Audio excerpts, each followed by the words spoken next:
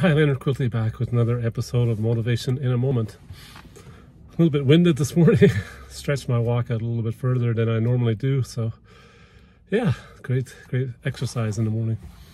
Yeah, I was just thinking this morning, maybe you know somebody who's maybe trying to find themselves, and maybe they're in their 20s or 30s. Maybe that's you.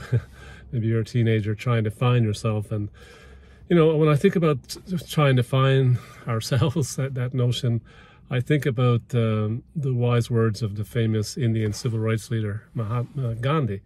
He once said, if you want to find ourselves, we have to lose ourselves in the service of others. So just my point this morning is that, like, how can we be of better service to others? How can we bring more value to others in our job?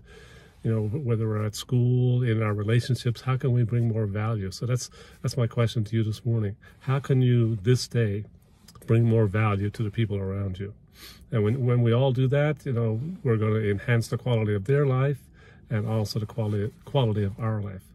Okay, moments are magic. Make yours count. Bye-bye.